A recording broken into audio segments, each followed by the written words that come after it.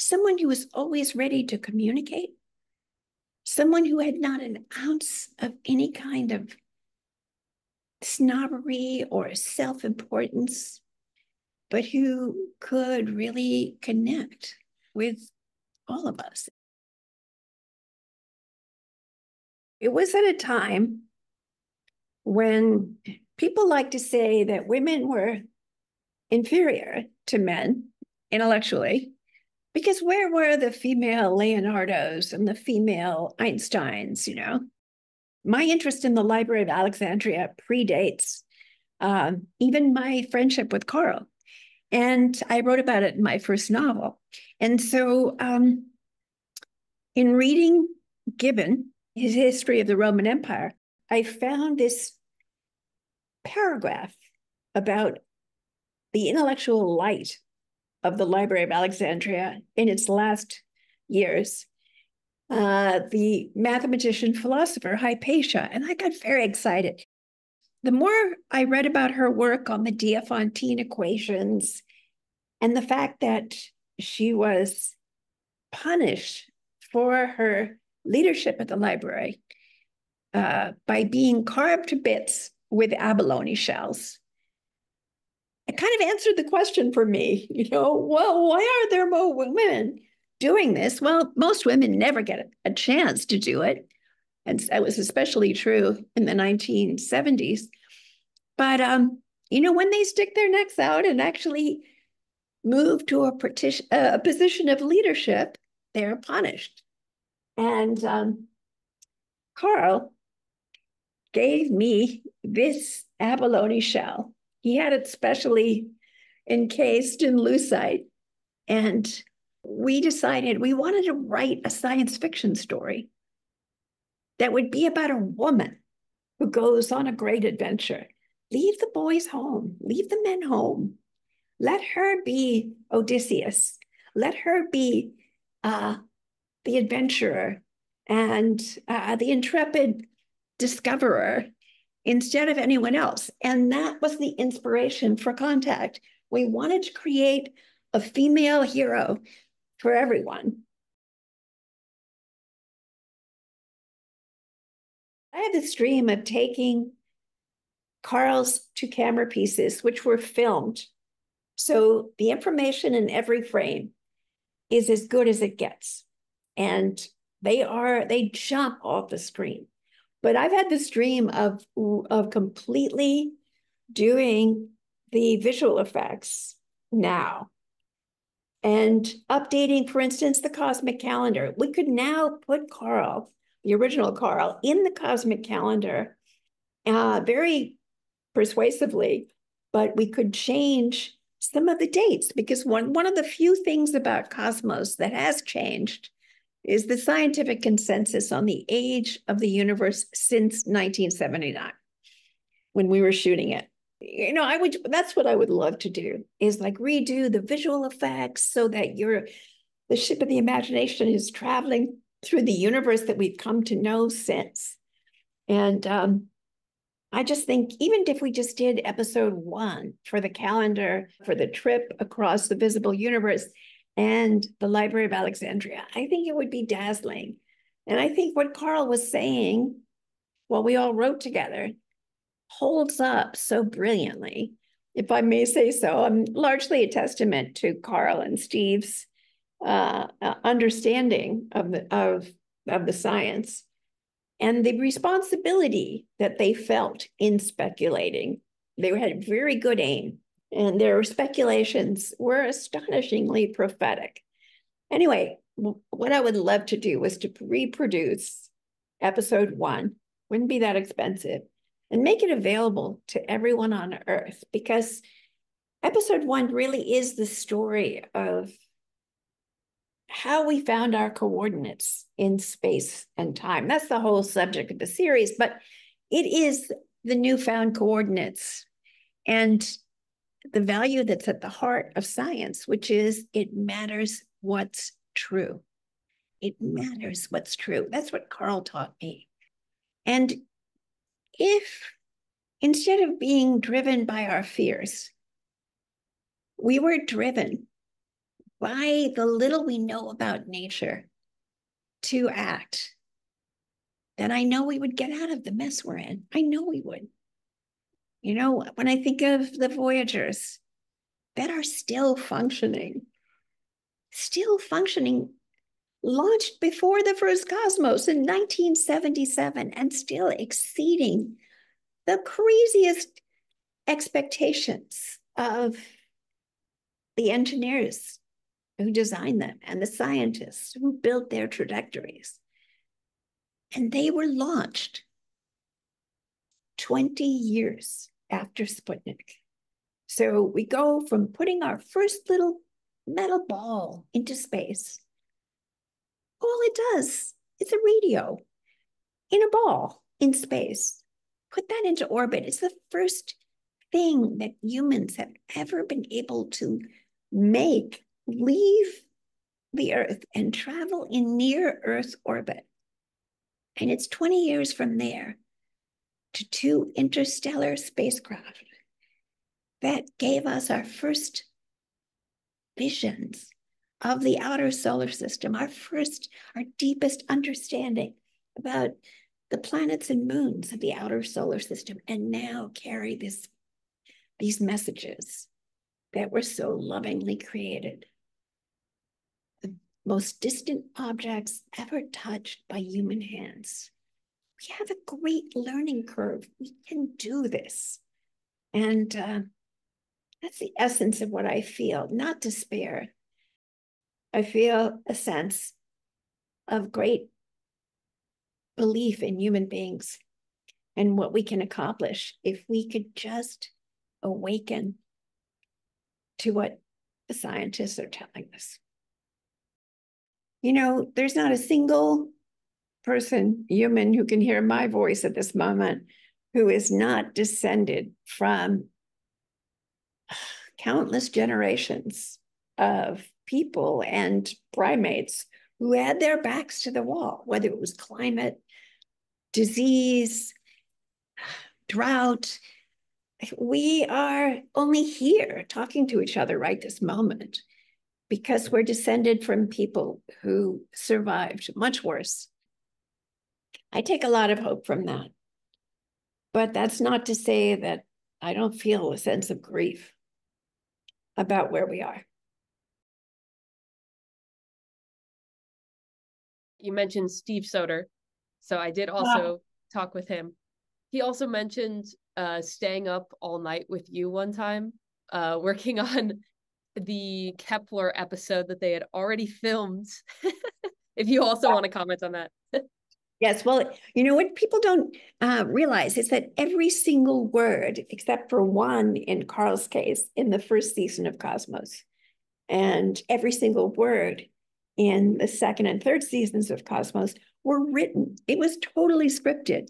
And so on this particular all-nighter that Steve was talking about, and I think there were more than one, Steve and I were writing voiceover for episode 3 of the first season of Cosmos, which is about the great Johannes Kepler. And, you know, writing voiceover for a sequence that's already been shot and edited can be very challenging because, you know, there we were faced with a long close-up of a golden pretzel that was the sign outside of Baker's in, you know, Graz, where Kepler lived. We're writing about Kepler's laws and his struggles with Tycho Brahe. And I mean, he's doing something which essentially is completely new. And we're looking at this golden pretzel. But it was at that moment that there was an earthquake. And we were in the bowels of KCET, which was the public television outlet in Los Angeles, where we produced Cosmos. And we're looking at the pretzel, and Steve says, earthquake. And I go, earthquake? This has got nothing to do with an earthquake. We can't start talking about an earthquake. And he goes, no, earthquake. And I'm like, Steve, what's wrong with you? It's like 2 or 3 in the morning. And he grabbed me by the wrist and he said, "We're having an earthquake." And we ran outside into the night at KCET and just stood there. And he was right, of course. For those of you who love Cosmos, please know what an important role Steve Soter played in making it as good as I think it is. During that, you said all of it was scripted on Carl's part except for one.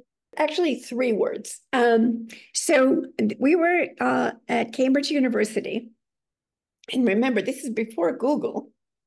And Steve and I had taken a adding machine tape, paper tape, and we were putting zeros on it for hours in order for Carl to walk the beautiful campus of Cambridge University, trailing this endless, seemingly endless tape with these big magic markered zeros running the length of it. And next time we see Carl, he's at the high table at Cambridge. And he says famously, "If you want to make an apple pie, you have to start a whole universe." And a Cambridge University high table waiter emerges from the kitchen with an apple pie. He places the apple pie before Carl, who's sitting at the table. And Carl attempts to cut the apple pie and serve himself a piece. And he looks up at the camera and he says, "Crumbly, but good." And that was an ad lib. It really worked. We kept it in there. But that was the only ad lib in the whole series.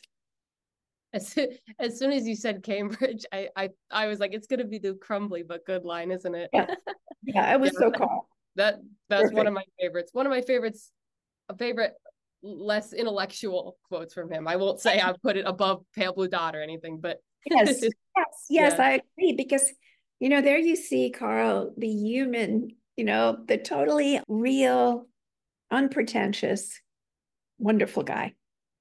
Yeah. And then speaking of desserts, I have a segue for this too. Oh, great. When I was talking to Joe Burns, I was talking to Joe Burns and Joe Vaverka, and Joe Burns mentioned that he would often see Carl at the Statler Hotel restaurant eating a Black Forest cake. He said that was his favorite. Carl loved chocolate during our wonderful years together, I always had some Hershey's Kisses in my pocket, at all times, or a Hershey bar, because he loved chocolate. He appreciated chocolate, even ordinary, just a Hershey bar. And it just made him smile. His whole face was suffused with joy. And of course, he was ordering the Black Forest cake. I remember I was with him on some of those wonderful lunches together. He loved chocolate. He really did. Wherever you are around the world, next time you get a chance, take a bite of chocolate and just remember how much pleasure Carl Sagan took in doing exactly what you're doing. At the same dinner, with the 2 Joes, Professor Phil Nicholson was also there. Oh, yeah. And he mentioned that Carl would often have a dictaphone that he would talk into. He had 2 little dictation machines. They were just tape recorders, and they were very portable. And he always carried 2 with him at the same time. One was for scientific papers, scientific work, and the other one was for articles, chapters of books, articles for Parade magazine, family correspondence. And so he would generate very often 2 complete 45-minute tapes, both sides, every day. And he was very lucky to work with a number of people in his Cornell office who were expert transcribers. And the next morning, a file folder, the sort of brown file folders with the elastic, and you take the elastic off and you take the cover off, and inside there would be approximately 4 or 5 pounds of transcribed material of paper, which had all been typed by one or two or three people. It depended at different times. And he would generate that work. He never worked at a keyboard, ever. Sometimes he would write by hand on a legal pad, but mostly he was dictating into these little recording machines. And what's so amazing is that if you look at the transcriptions at the Library of Congress, for instance, you'll see how he was able to speak in what I call lapidary prose, perfect paragraphs that could be carved in marble directly from his dictation. And it was always astonishing to me. And of course, when he gave public talks, he never was reading. He never had a script. He would have one little card, and on that card would maybe be 4 words, 4 keywords, and that was it. And it was all extemporaneous. And, you know, as we look at these today online, you still realize what a great mind. I remain in awe of him, as well as I knew him. I think the greatest joy for me is that I'm the recipient every single day of emails from everywhere on earth. And they express this love for him. And I think to myself, how lucky I am that I know and my kids know that he was even better in person as a human being.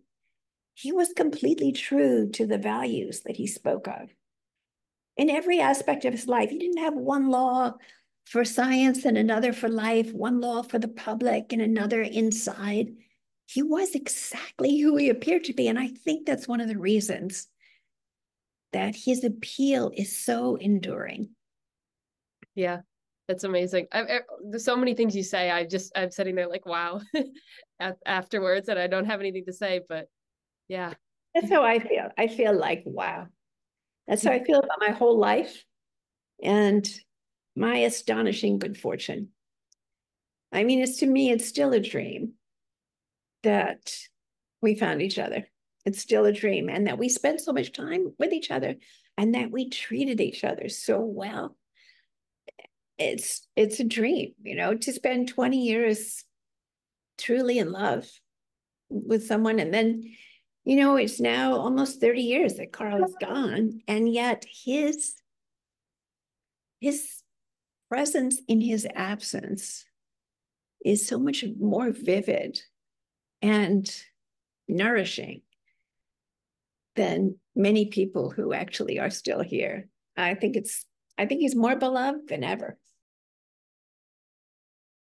I want to just take a moment to salute Lisa Kaltenegger, because it was her vision that she created the Carl Sagan Institute at Cornell.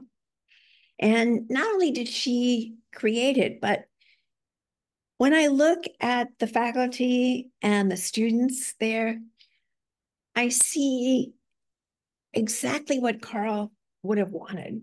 I see exactly the same vision of what the community of science could become and what it was not at all when he was starting out, and what he wanted to see. And so I really want to thank Lisa and express my admiration for her, not only as a scientist and as a writer, having written a wonderful book, but also as a woman, as a human, and a great force for good. So I want to thank her. And Gillis, I want to thank you.